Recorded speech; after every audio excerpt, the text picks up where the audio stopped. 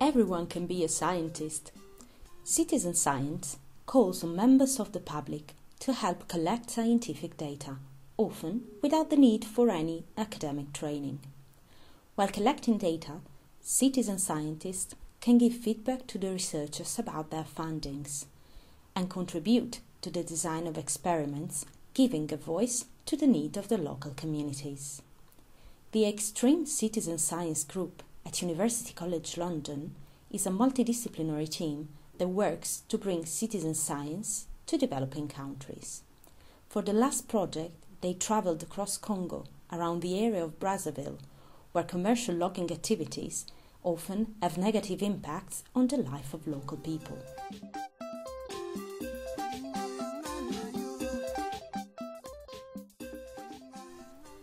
Jill Conquest is an anthropologist who took part in the expedition to facilitate the relationship between researchers and local people. What we're trying to do with that is develop a software application that can be used by local farming and hunter-gatherer populations to map their local resources and to monitor the relations they have with the logging companies in their local areas. And part of the idea behind that is to try and match it up with some of the new laws that are being introduced as part of the requirements that logging companies are going to have to meet to sell their logs on the European market, or their wood on the European market. Although the practices of the logging companies might be sustainable for the forests, there are people who live in those forests, and the work that the logging companies do might affect the livelihoods of those people unless the logging companies take into account that there are people living there, find out where the resources are that they use, and know not to go near those resources. To help local communities to monitor the natural resources in the area and their relationship with logging companies, the Extreme Citizen Science team has developed a special mobile app that can work for people who are not familiar with smartphones. I'm Michalis Vitos. I'm a computer scientist and currently a PhD student at the Excite Research Group. One of the biggest challenges that we had in this project was the literacy.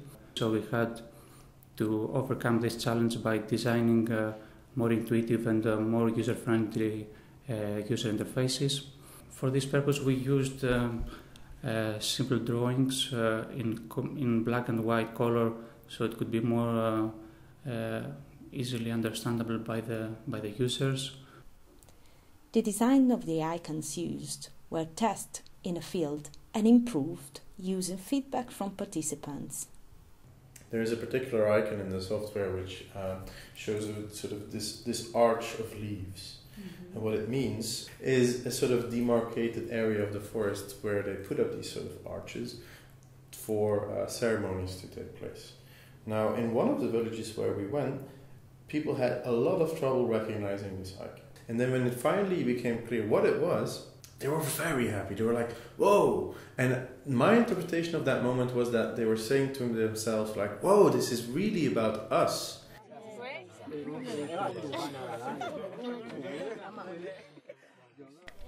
Users can describe different situations by selecting different categories and can keep track of the negotiations and promises of the logging companies.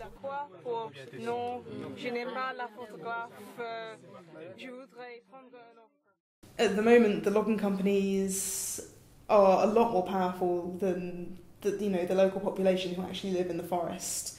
And the Congo is the whole region is quite well renowned for corruption and the sort of relationships between the corporate entities and the government entities and things like that, which local people just don't really have a say in any of these processes. Quite a lot of the problem in the Congo is not that the legal elements aren't there, but the bigger issue is enforcement of the law. The law is there, but there isn't necessarily anybody following it up. So this is why we want to go straight to the local people and ask them, has the logging company actually respected your resources, and can you tell us what it is that's actually happening locally?